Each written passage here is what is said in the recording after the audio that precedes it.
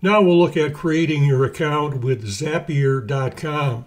Zapier allows you to automate your chatbot so it can use ChatGPT as a resource.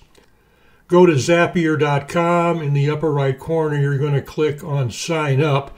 And Zapier is designed for business clients. It's really not designed for education. So as you're creating your account, it will ask you some questions like what kind of business you're in, and you can just choose other. It will also ask you how many employees your business has, and you can just choose one.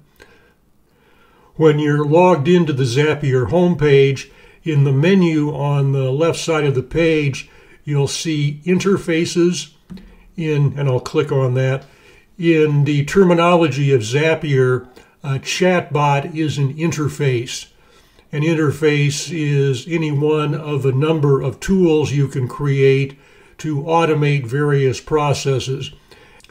And so when you click on interfaces, you'll see the interfaces you've created. In this case, I've created two interfaces that are chatbots, a pronoun antecedent bot, and a verb tense bot.